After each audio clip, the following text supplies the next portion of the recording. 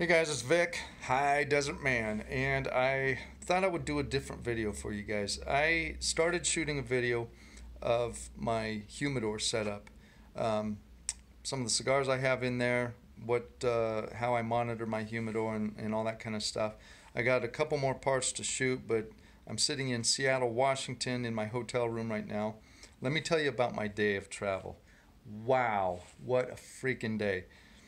I I didn't have to get to the airport real early this morning like I sometimes have to, so I decided I'd sleep in. Sleeping in for me is 5:30 in the morning, but that didn't work. I ended up getting up at 4:45 to a dog that was throwing up on the floor, and grabbed him and moved him real quick onto a tile floor so that it'd be easier to clean up, and then drove into Phoenix, which was a 3-hour drive. Got to the airport 2 hours early, and I'm TSA, so or TSA pre, so I got through security really fast and basically walked around the airport for about an hour and a half until my flight left. Upon my flight leaving, the flight was about 3 hours, I think 2 hours and 40 minutes. Landed in Seattle, fired up my phone, and had an email that the work that we're supposed to do tomorrow night, which is Friday night, had been canceled. They canceled it while I was in the air. And so I flew up here for nothing. This is the third weekend I've been in Seattle doing work for this customer, and they canceled it while I was in the air. And then the final kicker is I'm in Washington and I can't smoke. That pisses me off. But the to make matters worse with how all that went, from the airport to my hotel is like 12 miles, and it took me 3 hours, almost 3 full hours to drive 12 miles. There's no word. And managed to get a flight booked back for tomorrow morning, first thing tomorrow morning. So I'm saving myself 2 days, about 2.5 days, which is going to be really nice. Also, I decided that Seattle be damned, I am smoking a cigar, and what I'm going to smoke is the Punch Diablo in the Diablo size, which is Robusto. So I don't have any information on this, so let me find some information real quick. I'll be back. Okay, so the stick is put out by General Cigar. Of course, they own Punch, and it's made by AJ Fernandez. So it fits right in my sweet spot. It's 5 1/4 long by 54 ring gauge. 5 1/2 is my favorite, but yeah, this is my size. I wish every cigar could be this size. No, I don't, but I love that size. Okay, the wrapper is Ecuadorian Sumatra Oscuro. The country of origin is Nicaragua. The filler is Honduras and Nicaragua. And they call it a Robusto Extra, but the size is called the Diabolus.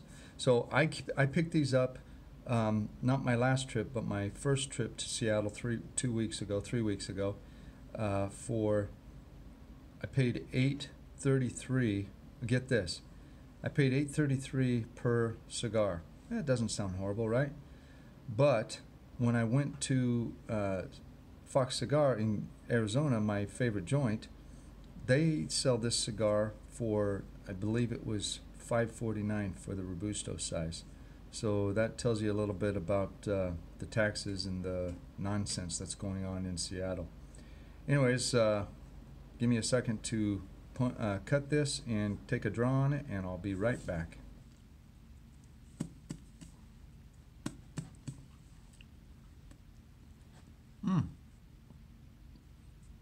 Okay, the draw is just a little bit snug. Feels like it'll probably loosen up with no problem. It's not bad. Just feels a little bit snug. Right off the bat, I'm getting some chocolate. Kevin Shahan, I think this cigar is going to be for you, dude. I'm picking up some chocolate right off the bat with this thing.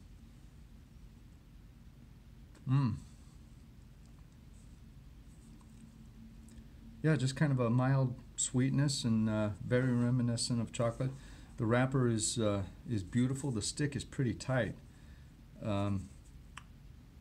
quite literally like a stick. It's got one big prominent vein down the side. It's not bad. I don't know if you can see it there. Kind of, my camera doesn't want a thing. But band is pretty cool looking. See if I can focus here. Come on. No. All right, whatever. All right, so I have to go downstairs, and they've got a little, what do you call it? They got a little place, a little colony area down there where they put all the degenerates who smoke.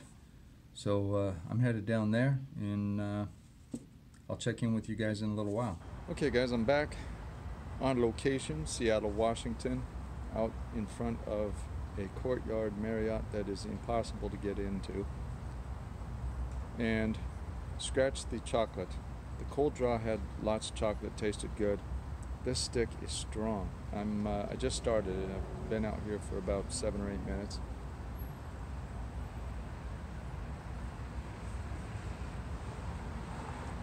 It tastes, I've had this wrapper taste, or this taste before, and I've often associated it with cigars that are darker, Maduros, Oscuros, and in my experience it has always been ones that needed more age.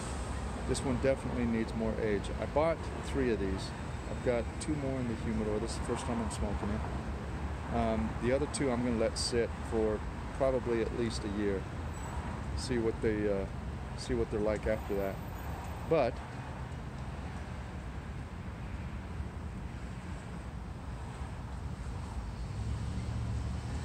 it's a good dose of pepper right down the throat. It shotguns you.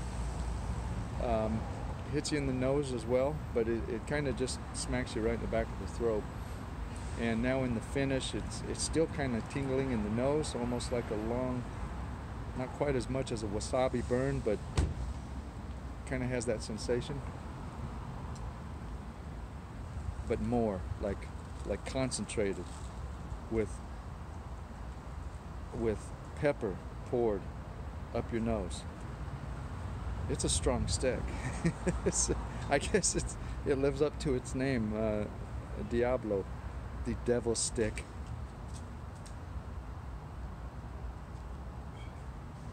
I'm not going to make it through this stick. It's not very good. It does taste like it will, I get a sense that it'll mellow out over time. I probably want to give those at least a couple years in my humidor.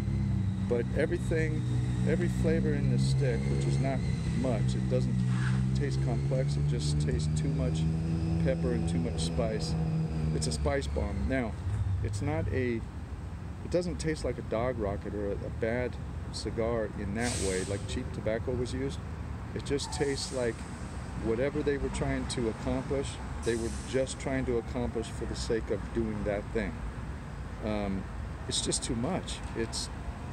It's not complex at all. I'm not even halfway through, and I'm done with it. I'm not enjoying it at all. Not a very fun cigar. All right, guys. In the morning, first thing, I'm headed back to Phoenix, Arizona, my home, and I'm done with Seattle for at least until next year. Early next year, I hear I have to come back out here. All right, stay rugged, my friends, and we'll catch you on the next one. Hit me up in the comments and like, subscribe, hit the bell, do all that stuff. Later.